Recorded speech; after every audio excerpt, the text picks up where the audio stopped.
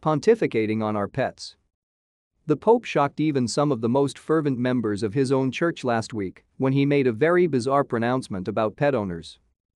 During a general audience at the Vatican, he said pet ownership was selfish and some people appear to prefer to have pets rather than children. He said this attitude was a denial of fatherhood and motherhood and diminishes us, takes away our humanity. His comments raised eyebrows on so many levels. Firstly, people who cherish and care for animals would certainly never see this daily and often exhausting task as being a sign of any selfishness. Children grow into independent adults, pets need unconditional and forever care.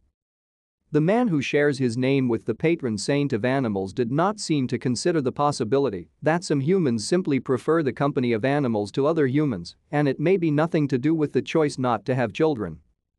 Or that one of the signs of humanity is an ability to care for all living things, including domestic pets.